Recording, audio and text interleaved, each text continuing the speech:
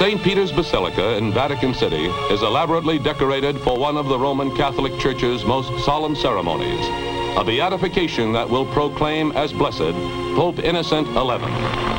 Pope Pius XII presides at the devout ritual, attended by a congregation of 30,000. The subject of this step toward sainthood is Innocent XI, who served his pontificate in the 17th century and rallied the Christian West against the invading infidels from the East. Though born to wealth and influence, Pope Innocent's service as the Vicar of Christ was marked by a spirit of humility and a life of self-sacrifice.